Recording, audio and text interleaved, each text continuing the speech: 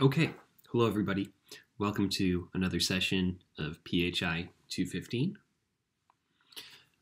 So today we're going to be working on functionalist theories of the mind.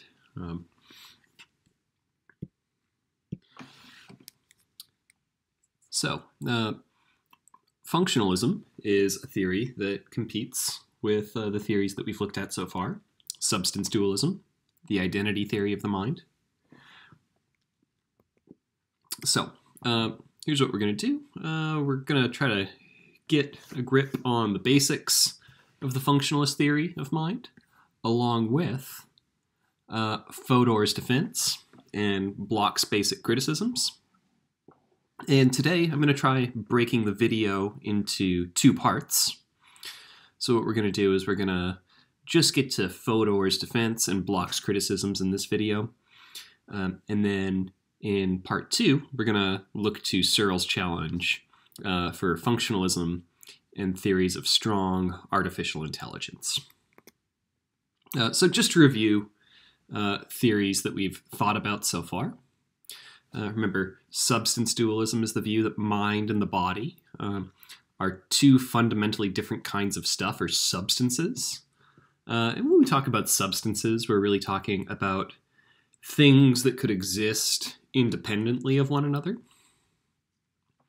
Then we looked at materialism, and that's the doctrine that every event in the world is physical. Now, one version of materialism is logical behaviorism, the idea that mental states are just dispositions to behave in a particular way. And we also looked at identity theory, which is the view that mental states are identical to certain states of the brain. So today we're going to be thinking about functionalism, which is the view that the mind is the functions that the brain performs. So to have a mind is just to do brain functioning stuff. So let's go a little deeper on that. It's the view that the mind is the function that the brain performs.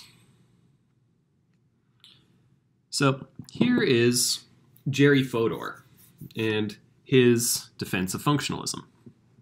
So he says that it accurately describes the causal role of mental states, much in the way that identity theory does.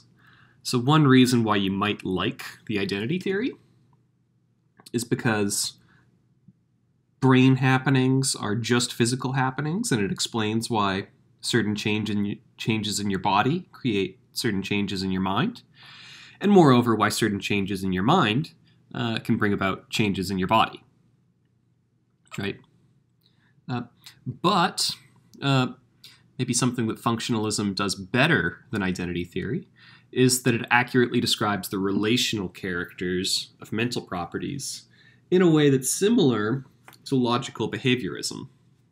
So remember, behaviorism was just the view that mental states are dispositions to behave in a particular way. So the mental state of pain is just a disposition to wince or avoid things. Well, functionalism tries to capture this same idea. So for instance, the mental property of being in pain stands in a relation to the mental property of, say, things like forming an intention to avoid something, like putting your hand on a hot stove again, or to wince. But Fodor's point, and another reason why we might prefer functionalism to identity theory, is that identity theory says that to have a mental state is just to have a brain state. Well, mental states, according to Fodor, are mentally realizable. Are multiply realizable, excuse me.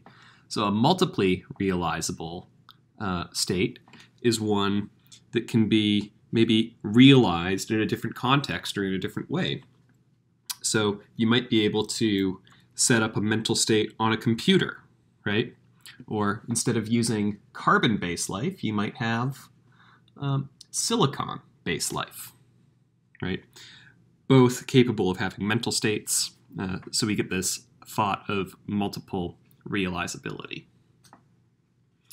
Now, the way that Fodor puts it is that by distressing the distinction between hardware and software from computer science, this hardware-software distinction, by doing this, the functionalist can make sense of both the causal and relational character of the mental.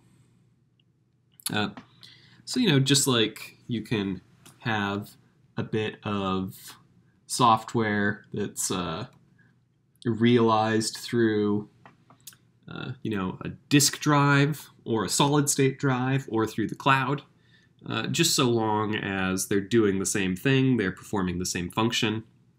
So this is what we're talking about when we talk about multiple realizability, right? So the mind is kind of like software in this analogy, right? It's the functioning, but it's not the machine itself. So here's how Ned Block tries to criticize functionalism. He says, suppose we convert the government of China to functionalism and we convince its officials it would enormously enhance their international prestige to realize a human mind for an hour. We provide each of the billion people with a two-way radio that connects them in the appropriate way to other persons and to an artificial body. Surely, such a system could be functionally equivalent to you for a short time, say an hour. There is a prima facie doubt. So a prima facie doubt means like at first glance, right? Or on the face of it, right? It would seem that this system of persons with radios throughout the Chinese nation doesn't have any mental states at all, right? The persons with the radios have mental states, but the whole system itself doesn't have a mental state. So this is Block's criticism, right? And we're going to call this the Chinese brain argument against functionalism, which is a version of what we're going to call an absent qualia argument. So it says this. It says, it's possible to introduce a functional organization into some system so that, if functionalism is correct, a mind would be brought into existence. Such as in this Chinese nation thought experiment that Block has given us. But it seems intuitively obvious that no mind at all is constituted. Like we don't, for instance, think that the internet itself is a mind, or that a billion people all working towards a function of, say, moving a body is a mind. Therefore, functionalism is false, right? So we've got a modus tollens argument here, right? If functionalism is true, the Chinese brain would bring a mind into existence, but there's no mind brought into existence in the Chinese brain case. Therefore, functionalism is false, right? And this seems to cut right to the definition of functionalism, right? Because if we can get the functions that a brain performs without actually getting a mind, well, then it can't be right to say that a mind is the functions that the brain performs. So, we're going to wrap this one up here, and in a moment, we will return by looking at part 2, where we'll discuss Searle and artificial intelligence.